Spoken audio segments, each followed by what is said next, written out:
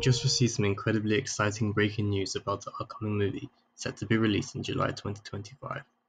Universal has officially dropped the logo and confirmed the much-rumored title, Jurassic World Rebirth. Now I don't know about you, but this logo alone has got me hyped. It's giving off major Jurassic Park vibes more so than the previous Jurassic World films, and I'm so pleased with that. But that's not all. Universal also released the official synopsis for Jurassic World Rebirth. And let me tell you, they're taking the franchise in a bold new direction, which after Dominion is a change I, and I know a lot of other people personally, will welcome. So let's dive into this synopsis. 5 years after the events of Jurassic World Dominion, the planet's ecology has proven largely inhospitable to dinosaurs. Now this is a huge shift in direction. Dominion left us with an impression that dinosaurs were going to be everywhere, coexisting with humans across the globe, but now it seems the story is pulling back, making dinosaurs rare and special again.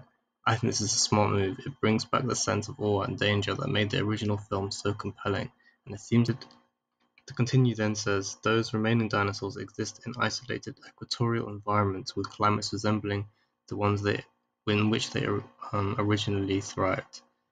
This line has me thinking we might return to environments similar to the original Jurassic Park trilogy, like Isla Nublar or Isla Sorna. The thought of revisiting such iconic settings is enough to give any fan chills. Now here's where things get really interesting. The three most colossal creatures within that tropical biosphere hold the key to a drug that will bring miraculous life-saving benefits to humankind. This concept is fascinating, but I have to admit the focus on the three most colossal creatures feels a bit over the top.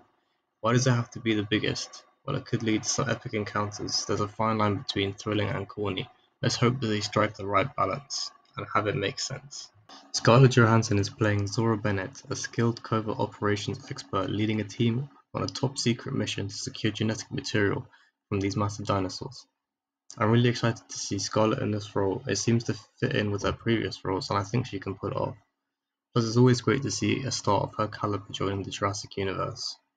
But it doesn't stop there. The synopsis mentions Zora operation intersects with civilian family whose boating expedition was capsized by marauding aquatic dinosaurs.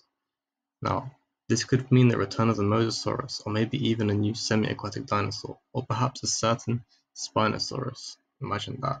Finally, the synopsis teases that the characters find themselves stranded on an island where they come face to face with a sinister, shocking discovery that's been hidden from the world for decades.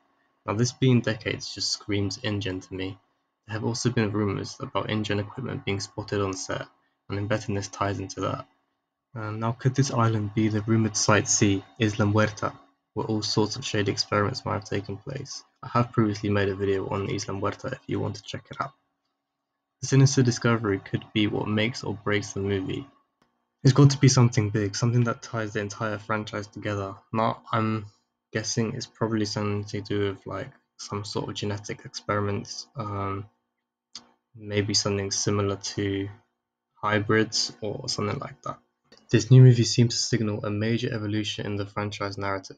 Past films have focused on dinosaurs running in human-inhabited areas. Now we're moving into isolated environments with a mission-focused storyline that feels more like a tactical action thriller.